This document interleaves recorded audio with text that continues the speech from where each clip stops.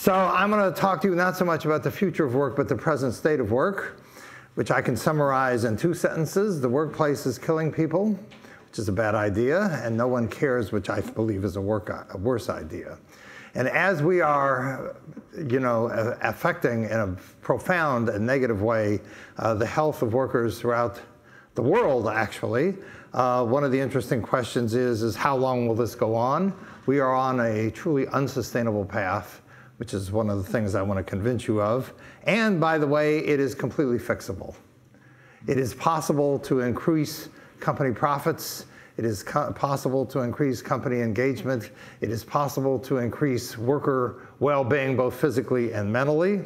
It is possible to cut your healthcare costs, but it is, in order to do any of that, you are actually going to have to do something. What is the definition of insanity? I guess is doing the same thing over and over again and expecting different results, which is oftentimes what you see. In the first point I would like to make is that every organization in this room is in the healthcare business. Some of you are in the healthcare business because you're large employers and you are providing healthcare to your employees through self-insurance. Everybody in this room is in the healthcare business because if you have created a workplace, you are profoundly, through that workplace, affecting people's physical and mental health. Every day, human beings come to work. What you do to them and for them affects their outcomes at the end of the day, whether they will leave at the end of the day in better shape or worse shape. And there's a ton of data on that, some of which we're going to go through. So number one, every organization is in the healthcare business. And the first message I would give to you is you ought to understand that and respect that and understand that that is a responsibility. You are in the healthcare business. Secondly, the workplace is a place where most countries have fixed the relatively straightforward things to fix with respect to health and safety. We've cleaned up chemical spills for the most part. We've cleaned up accidents for the most part. We've cleaned up, machines that cut people's arms and legs off. So we have cleaned up the things that OSHA has focused on, both here and around the world.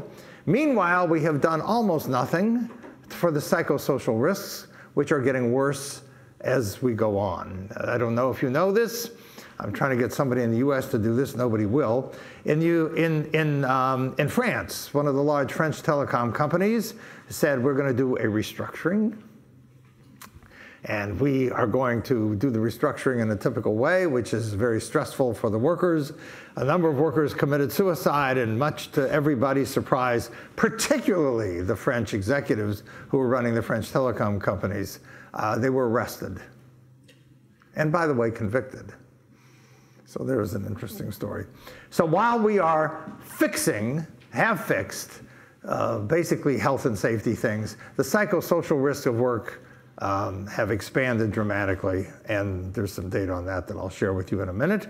We have known for probably 40 years what are the management practices that make people sick, and we'll go through some of them, and some things that you could clean up relatively quickly and make your organization much more effective in a variety of different ways. And finally, it is completely feasible to reduce the human toll, and by the way, the economic toll of unhealthy work practices, and in the process, reduce costs of absenteeism, turnover, and presenteeism. The general finding in the literature is that if you spend $1 on making somebody better because on their healthcare costs, you're probably spending somewhere between $2 to $5 on the indirect costs of their illness. Presenteeism, absenteeism, turnover, productivity loss. So as I tell my friends at Stanford, we spend $200 million a year at Stanford on healthcare costs. It is probably costing us $1 billion a year in presenteeism, absenteeism, turnover, and the other indirect costs of what it means to have ill employees in the workforce. So we're going to go through all of this relatively quickly and give you a ton of data. There is more data that I could give you. That's all in Dying for a Paycheck and in the blogs I write for Cornerstone On Demand and on LinkedIn and a bunch of other places. The toll is enormous. According to the Centers for Disease Control, not me, not some goofy Stanford professor, the Centers for Disease Control will tell you, and this is a quote from them, the workplace stress is the leading workplace health problem. It ranks above physical inactivity and obesity. Many of you, I'm sure, have, as we have, programs to get people to move, get people to eat better, get people to, do all the kinds of things that we're supposed to do, stop drinking, stop smoking, stop taking drugs, or maybe start taking drugs, whatever. The number one workplace problem, according to the Centers for Disease Control, is workplace stress. Workplace stress creates, and through the behaviors it induces, chronic disease. Everybody understands intuitively that there is a chronic disease problem, by the way, not just in the United States, but around the world. Here's an interesting statistic for you. Less than 1/4 of all US workers, not all US people, but workers as people in the labor force, have no chronic disease. Close to 40% have 3 or more. For those of people in the room who are worried about workplace costs, health costs, there you go. The greater the number of chronic diseases, the higher the cost. That's not big news. But that is an amazing statistic to think that only 1/4 of the US workforce has no chronic disease. And many of them have 3 or more. Next, 90% of the United States healthcare spend is spent on chronic disease. That again comes from the Center for Disease Control. So people say we're spending too much on healthcare. If you're spending too much on healthcare, which we certainly are, the road to fix healthcare spend in your company or in society is through the workplace. A Stanford study done by me and some colleagues, published in a journal called Management Science, did some fancy analytics, which passed peer review, and estimates that the workplace is the 5th leading cause of death in the United States. Greater than Alzheimer's, greater than kidney disease, about 120,000 people a year. It's 40 World Trade Centers a year. Excess deaths annually. And if you want, later on, you can ask me questions of how we did this, but it's quite straightforward. By the way, when I talk to my friends in HR and in HR consulting about this, and I showed them the method and I gave them the number, I said, what do you think about this? And they said, this number is way off, it's much too low, which, by the way, I believe. So again, the workplace is exacting an enormous toll on people. The American Institute of Stress says that job stress carries a price tag for US industry of $300 billion. For those of you who are interested in things outside the US, Vitality UK, which runs Britain's Healthiest Workplace Survey, is some interesting data, not so much the data, but the trend in the data. They find that moderate to severe depression has doubled in 5 years, and days of productivity lost per employee per year from absenteeism and presenteeism has increased 65% in 5 years. Now, if you believe that this is just because of Vitality and it's just in the UK, you're kidding yourself. These numbers, I'm 100% sure, are typical for what you would see in virtually any country, and certainly in the United States, where workplace depression is a big problem, workplace stress is a huge problem, and the cost to that in terms of lost time and lost productivity is enormous. So the good news for you is that there's lots of opportunity for improvement. And the even better news for you is that the improvement is relatively straightforward if you are willing to do what you ought to do. Meta-analyses show that many workplace conditions, which I'm about to talk about, are as harmful to health as secondhand smoke, a known and regulated carcinogen. Mental Health America says more than 7 of 10 employees admitted that they badmouthed their employer, and 3/4 of them said they were either actively seeking a new job or thinking about doing so.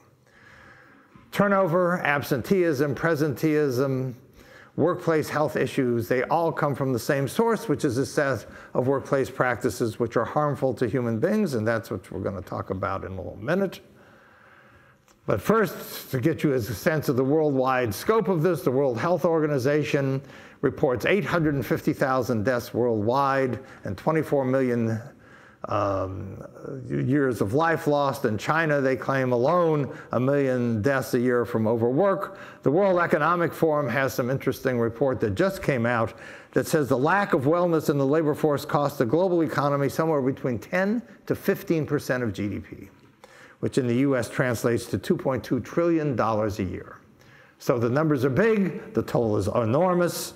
The question is, what are we going to do about it? OSHA estimates 2 million people a year are victims of workplace violence. So for those of you who have health and wellness programs and try to get people to eat better, sleep better, stop drinking, stop smoking, stop taking drugs, you need to understand that the data is absolutely clear that stress is a source of most of these unhealthy individual behaviors. This is psychiatrist Richard Friedman, who writes all the time for the New York Times. No one will be surprised to learn that stress makes people more likely to search for solace in drugs or food. After all, we call it comfort food for a reason, if you think about it. Now we have a body of research that makes the connection between stress and addiction definitive. So when you take people into the workplace and do things, which we're about to talk about, that stress them, you are going to produce reasonably reliably unhealthy behaviors. So they will smoke more, they will drink more, they will eat more, they will exercise less, they will do all kinds of things. So if you want to have effective health and vitality programs, the first thing you need to do is you need to change the workplace, because otherwise the evidence is quite clear the wellness programs aren't going to work. Because the wellness programs are focused on remediation, and we know that prevention is way more effective than remediation. The source of most stress is the workplace. We know that. There's a bunch of data that demonstrates that. Organizational decisions and practices that affect human health. Here are the things you need to clean up. Number one, you need to provide people health insurance. You say, I'm offering health insurance. We'll come back to that in a minute. Many people who think they're offering health insurance aren't. The Kaiser Family Foundation shows that basically of the companies that are offering their employees health insurance, on average, only 61% of the people are enrolled in health insurance because of eligibility requirements, because of economic requirements. We'll get to that in a second. Health insurance is good. Without health care, you don't have much health. Job design is very important. It's the number one thing I think people can do to fix the workplace, fix problems of engagement, fix problems of stress, fix problems of all these things, of presenteeism. We're going to end with the emphasis on job design. The only way you're going to fix workplace health, and for that matter, workplace engagement and well-being, is to do something that I've found in some recent research employers are extremely reluctant to do, which is redesign their jobs. We have redesigned our products, by the way. Every company in this room has redesigned products and services. You've hired IDEO or Frog Design or done design thinking or something, and you've said, oh, we're going to redesign our products so that people will be able to use them. We're going to redesign our customer experience so that customers will love it.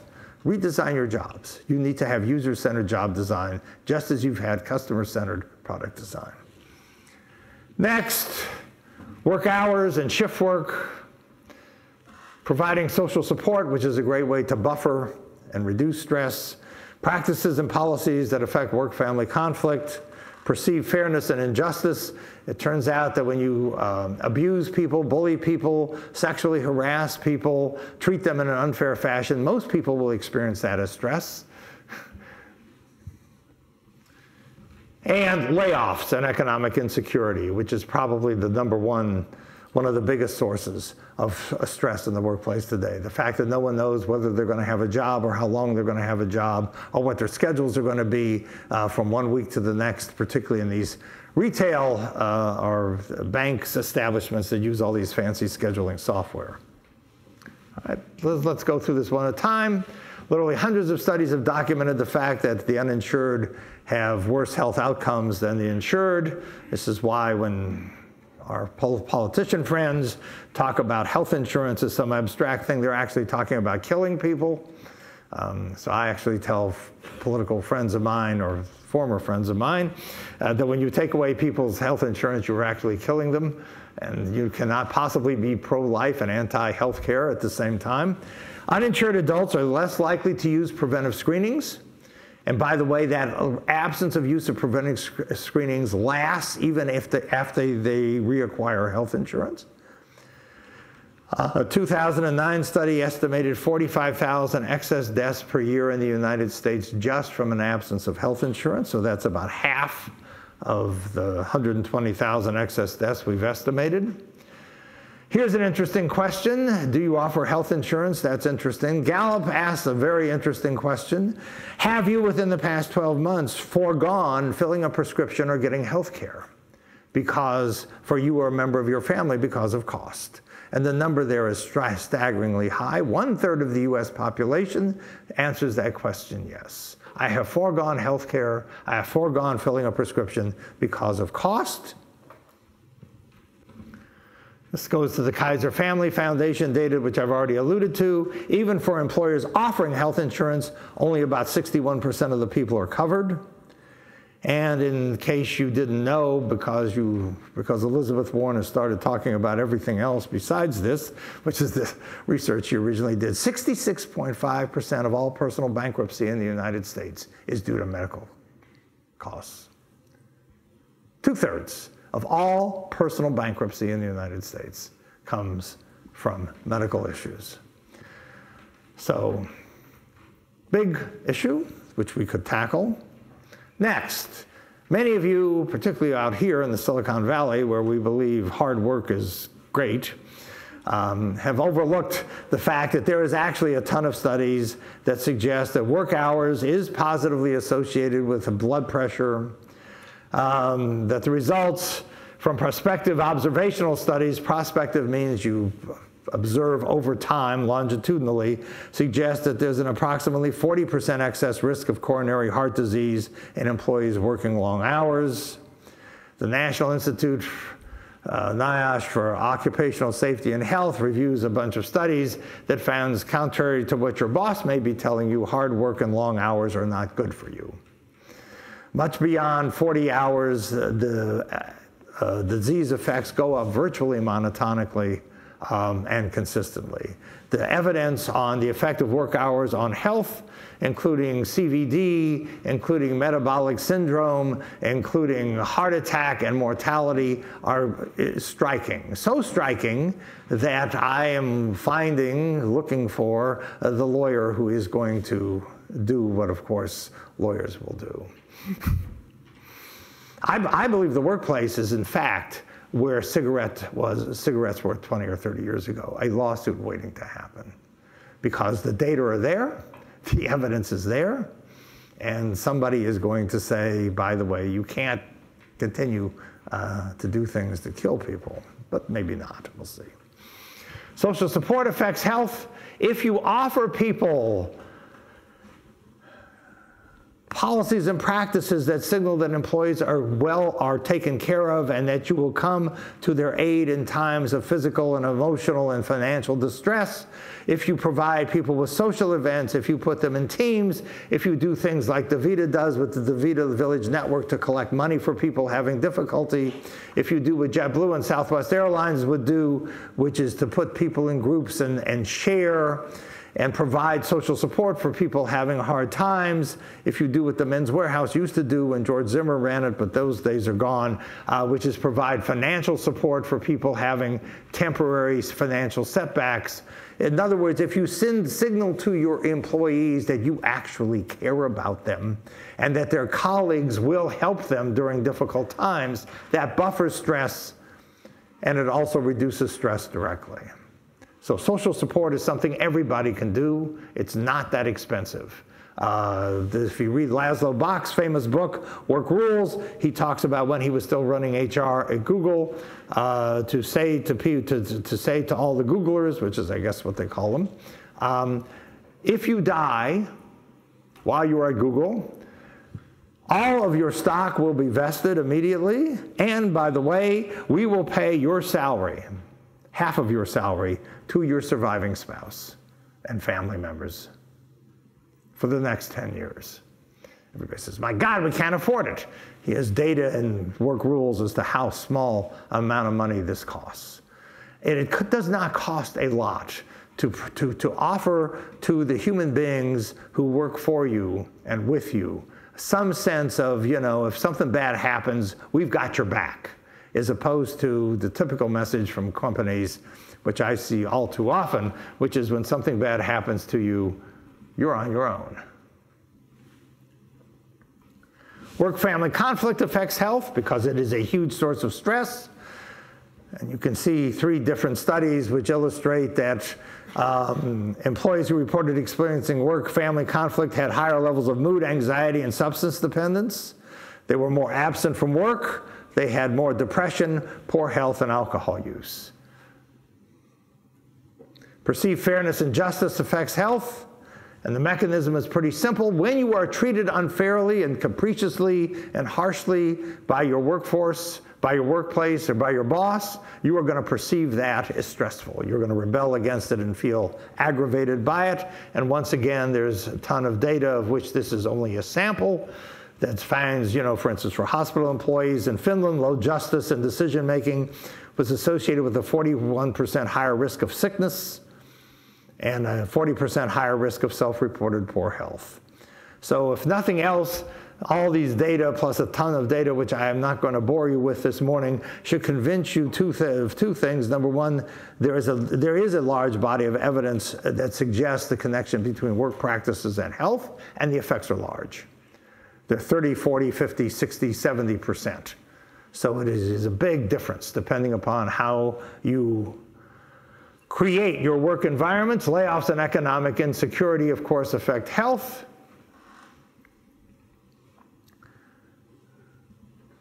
Controlling for prior health, somebody who's lost a job has a 54% higher chance of reporting poor health.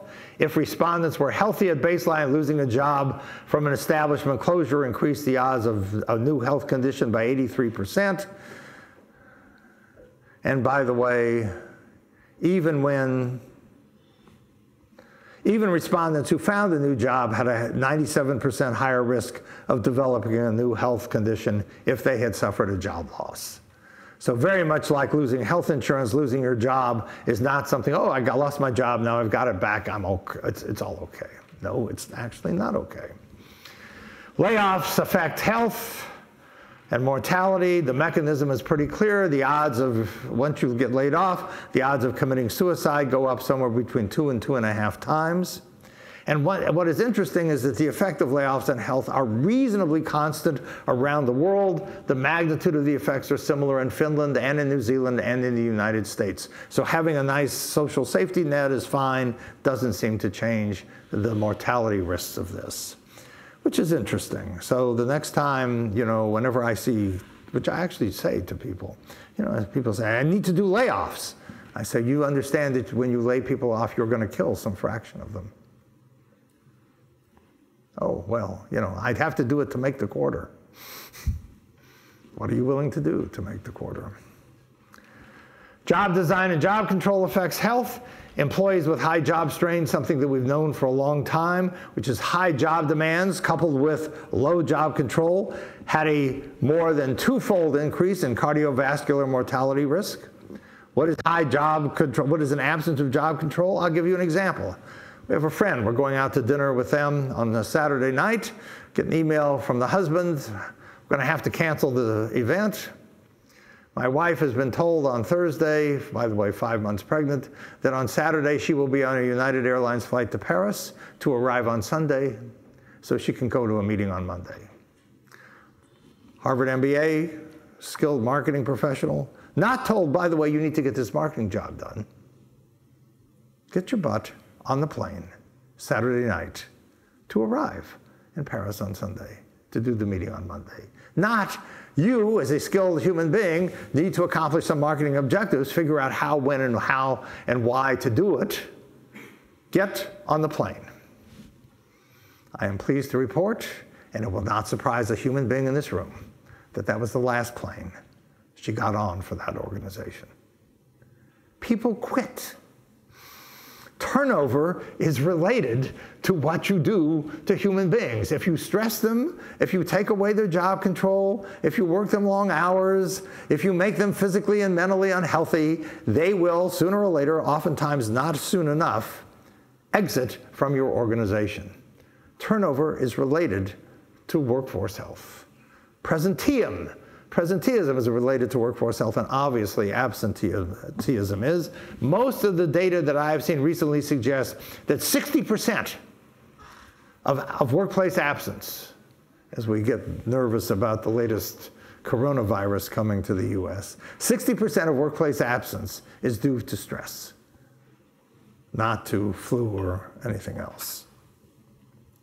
Study of the British Civil Service, fabulous articles, studies done by a British epidemiologist called Sir Michael Marmot. Sir Michael Marmot said, "This is interesting to me. The higher your level in the British Civil Service, the healthier you are, the lower your risk of cardiovascular disease. Why is that?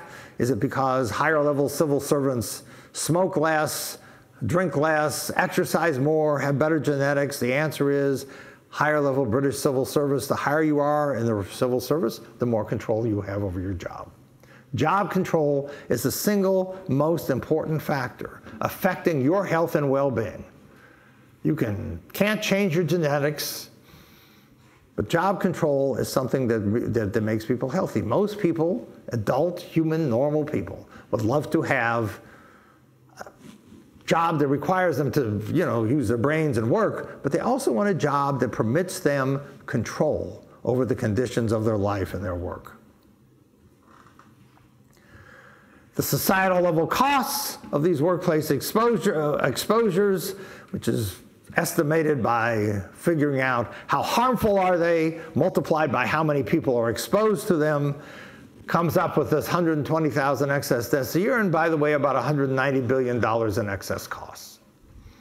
If you got rid of all the things I just talked about, which by the way, you can perfectly simply do, you would save people's lives, you save money, your organizations would perform better, it would be wonderful. And by the way, you would not give up anything as an employer. Layoffs do increase fear, they do decrease morale, they do disrupt networks of relationships which are necessary to get products done and work done, but there is absolutely, believe it or not, people don't believe this, you can look it up, scholar.google.com, the effects of layoffs on, and fill in your favorite term, there is no evidence that layoffs increase profits or increase stock price, or for that matter, even reduce costs in many instances. What about work hours? There's a famous chart, some of you may have seen it, it's in The Economist magazine. On one axis is average work hours per country, on the other axis is productivity, and it's a nice linear relationship. The more hours a country on average works, the lower that country's level of productivity. That is true for industries as well. It is true over time. It's not just cross-sectional, as one OECD report said. An increase in working time was always accompanied by a decrease in per-hour productivity. So the idea that you're working harder and doing better, probably not. You're working harder and making people sick, not doing better. All right, let me end with what to do. We're like on time. We're ahead of time. It's great. Number one, everybody in this room understands the quality movement. Everybody in this room has taken Management 1, not, by the way, even Management 101, that's already more advanced. Everybody in the room understands that if you want to fix something, the first thing you need to do is measure it. If you wanted it in your organization, if you said, I want to improve customer satisfaction, if I want to improve employee engagement, if I want to improve anything that you wanted to improve at some point, if I want to improve my Net Promoter Score, the first thing you did was measure it. It's exactly correct. You can measure You're serious? Get serious? Workplace health? Yes, healthy workers are more productive, less likely to turn over, less likely to be absent. Don't need 1,000 studies to prove it. It's common sense. There are about 1,000 studies that demonstrate this. I want to improve workforce health? Measure it. Single item measure of self-reported health prospectively predicts morbidity and mortality. Single item measure. You guys are giving questionnaires out all the time. One item. How healthy are you? Prospectively predicts subsequent use of physicians and drugs and mortality. Measure it. Everybody in this room who's a large employer got a health benefits administrator. Your health benefits administrator can provide you data on your employee-based use of antidepressants, sleeping pills, ADHD drugs. A friend of mine went to work for a large organization. I won't name them today. I seem to be in a moment of discretion. She said, I started taking antidepressants the first week. I started talking to my colleagues in the organization, and I found virtually all of them were on antidepressants. Isn't this interesting? I said, yes, it's interesting. Actually, drug use is a measure of how stressed and how unhealthy the workplace is. How can I get measures of drug use? You've got a benefits administrator that knows everything. Measure the dimensions of work environments. Every dimension of a work environment that we have talked about. Work-family conflict, job control, work hours. These all have either straightforward, like work hours, how many hours do you work, or validated scales to measure this. You're serious about measuring your work environments. There are tons of validated scales, which I'll be happy to send you. They're not mine. They've been validated in the literature over time. Measure it. Number one thing you can do. I'm serious about employee health and well-being. Let's measure it. And by the way, let's hold people accountable for it. So we got my friends Vitality, who also operate in the US, running the UK's Healthiest Workplace Survey. I'm trying to get them to publish the list of the UK's unhealthiest companies. That will get more change. Prioritize human health and well-being. Every day when a human being comes to work for you, they have entrusted to you their health and their well-being, both physical and mental. Do you as an organization accept responsibility for that? Or do you say, don't like it, leave, can't hack it, leave, not my problem? Prioritize it. Next, provide people more job autonomy. This is relatively simple. For 50 years, we've said job autonomy leads to higher levels of engagement and motivation. By the way, it also leads to better physical and mental health because most people love to be treated as adults rather than children. Get rid of the layers of management whose job is to watch other people do the work. As my friend Dean Baker at Patagonia said, we believe in Patagonia by management by absence. How do you ensure sufficient levels of delegation? We give people large enough spans of control that they cannot micromanage. You can design it in. Next, offer more job security and certainty. Let people know their schedules well in advance, and yes, you can avoid layoffs. Southwest Airlines has never had a layoff or a furlough in the cyclical industry of airlines. SAS Institute, the largest privately owned software company in the world, did not lay anybody off in the 2000 recession, did not lay off anybody in the 2008 recession. And perhaps the most inspiring story is Barry Waymiller, run by Bob Chapman, who's written this book that some of you may have heard of called Everybody Matters. Manufacturing company, about $3 billion. Manufacturing, they lost 30% of their business in the downturn in 2008. What are we going to do? First response, we should probably lay people off. No, when we lay people off, we have in fact adversely affected their financial well-being, their mental and their physical health. That's not a nice thing to do, says Bob. So we're going to figure out how to get through this recession without laying off a single human being. And he did it. You can read how he did it. The details are things like, instead of laying off 30% of the people 100%, you lay off a fraction of the people.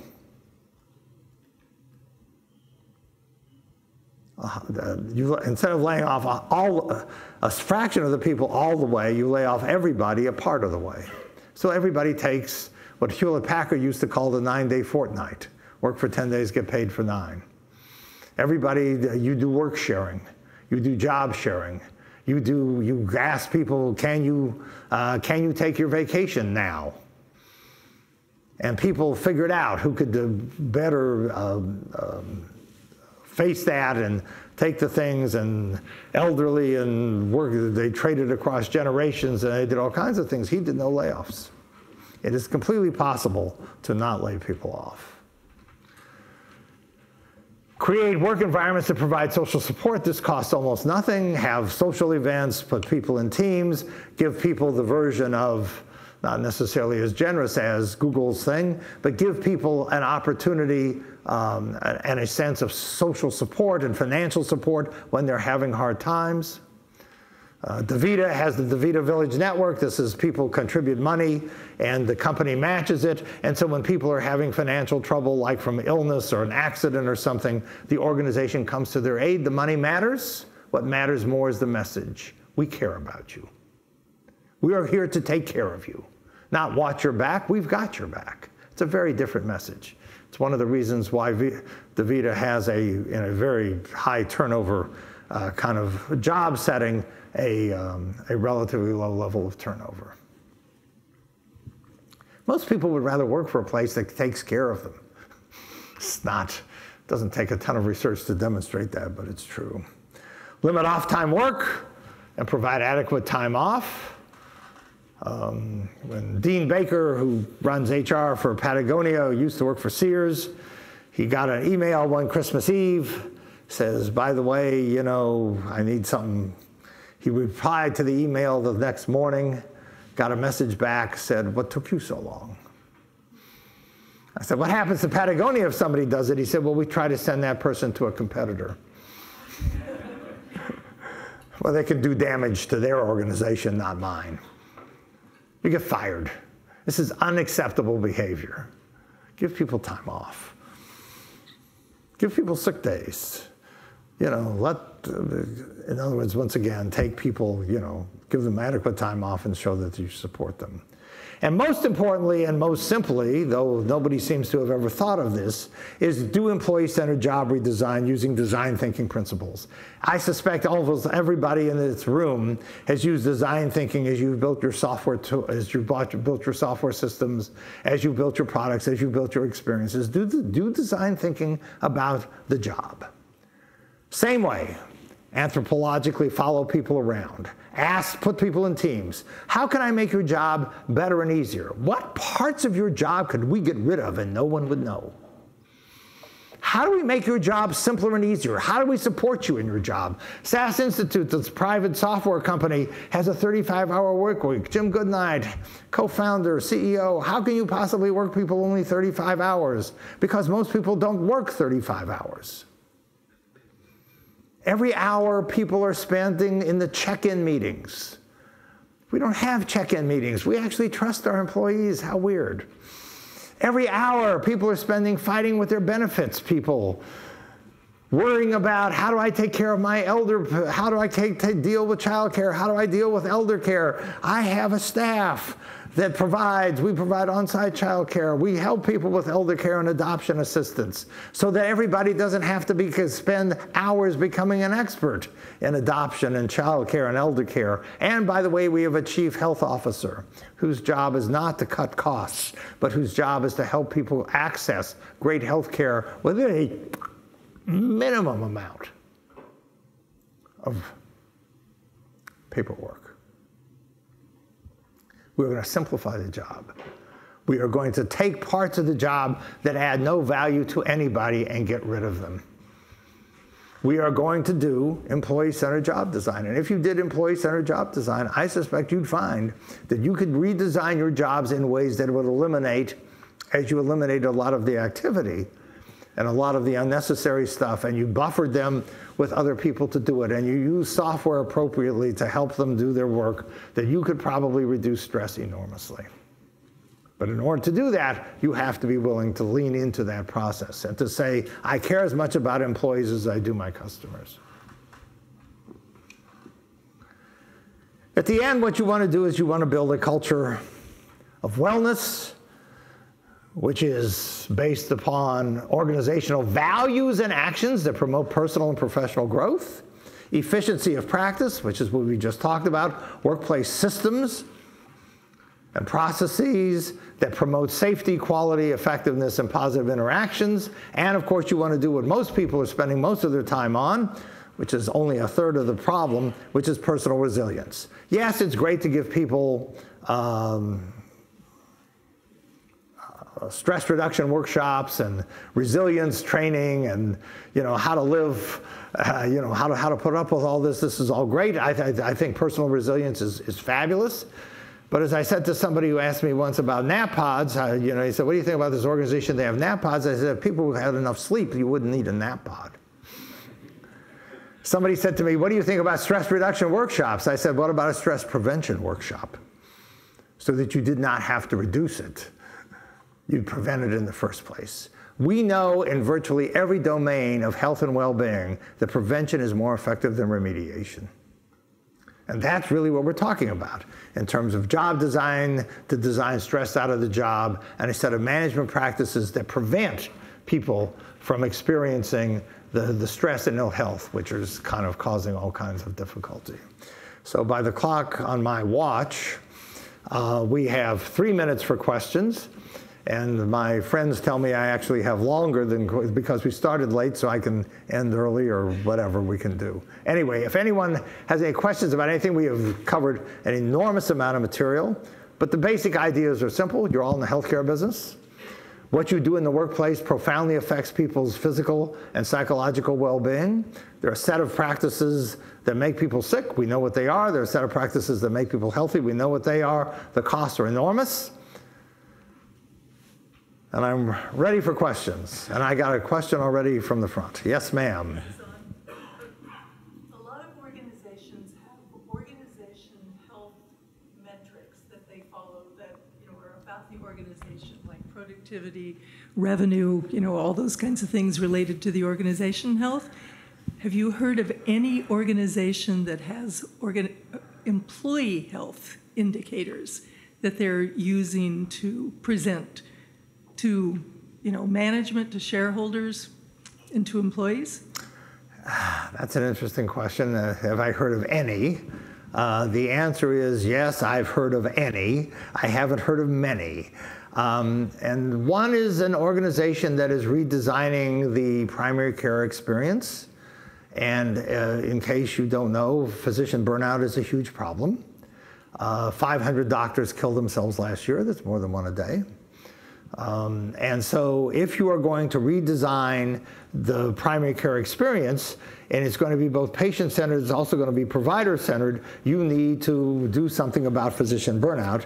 So this organization is actually quite concerned about burnout and workplace stress, and they are radically, I mean really radically, willing to redesign what doctors do.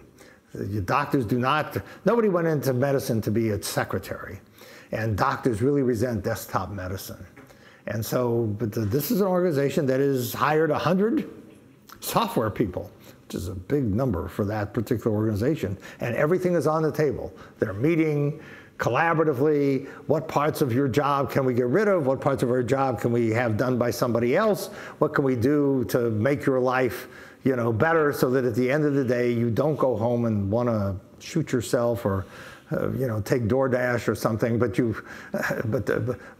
feel that you've lived a fulfilled life. So there are a relatively small number of organizations that are beginning to measure employee well-being, because I'm hoping there will be more. I mean, this is why I wrote Dying for a Paycheck. That's why I'm, standing up here and, berating you and all this other stuff. I'm hoping that more and more organizations will recognize the connections between employee health and company profitability.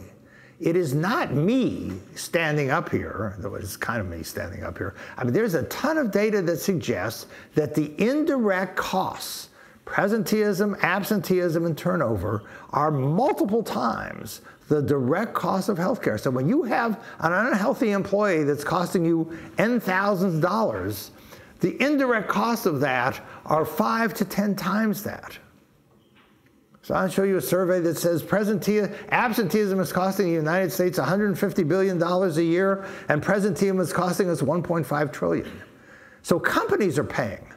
This is not like, you know, I got people turning over, I got people sick, I got people absent, and it's not costing me anything. So so if we actually measure this, you'd have more profitable companies as well. So yes. What I'm going to do is I'm going to ask the final 2 questions. And I'm in trouble now. As a show of hands, who here in your organization is actually looking at employee well-being? Okay. And just a history lesson for everybody. If you go back to the mid to late 90s, referencing Sears, the Sears service profit chain, look at employee satisfaction's linkage to customer satisfaction, in turn, financial outcomes. You know, that was 20 plus years ago. And now we've had engagement, and now well-being is getting a lot of press. But my question to you is this. You also wrote the knowing doing gap. Yes. So you make a lot of sense up here. And like, I think we all know and agree, but organizations aren't doing it. Why do you think that is? What we can do about it? I think the #1 reason why organizations are not doing anything, it's a great question. At the moment, funded by the Robert Wood Johnson Foundation, I and a fabulous colleague who's joined the medical school named Sarah Singer have done a bunch of interviews with leading edge companies. We started with the leading edge.